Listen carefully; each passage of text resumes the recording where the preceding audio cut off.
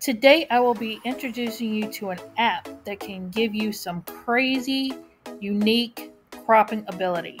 So what I want to do is head over to my apps and I want to put in Choppy Crop, which is this yellow icon right here with the guy jumping. So what I'm going to do is click on that. So what I want to do is the photo that I want to crop in a unique way. I am going to click on that and it'll pop up in this bar. So what I want to do now is I want to go and make my own unique design. So I am going to pick a point where I want to start my crop. So I'm going to start it here. So you'll see that little box pop in and a line goes. So everywhere you want to crop, so like say I want to do this unique, like make it kind of like a star or burst pattern. So I can go there and every time I click, I'm adding a new point from where it's going to crop from. So what you want to do is do that till you get a complete all the way around. So you just make your pattern whatever way you want to and just go crazy and make your own little unique design. And then what you can do too is, so this can like mitigate a frame that a custom frame because now I'm making this a custom cutout. So I can add that to the design and we can add her over here with our crazy little cutout. I can go over here. I can add shadows to it. So we'll add a drop shadow to it and make it kind of like cool and unique. And that just gives you a unique little pattern that you can use.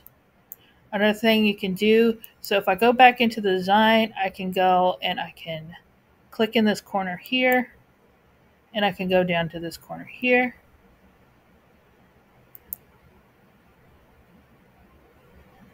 Click on it and then bring it over to here.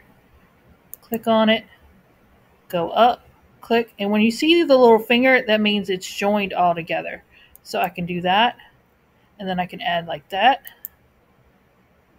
And then if I want to go back in here again, I can go and do the other side. So I can click in the corner, drag that down to the other corner, drag up, drag over, click, get my little finger that knows I've joined that together, and then I can add that to the design like so. And now if I move her over like this, I'll have a two-piece like so, and then I can add drop shadows. Let's see, we'll put the angle on the inside of that one, and then we'll do a drop on that one with that on the inside of that one. Let's put that on the inside like that, and then you'll have some like a unique pattern there. And that's how easy that is. You can just make some cool, unique patterns. You can just go in here and just click around. So let's start here, here, here, here, here, here, here, here.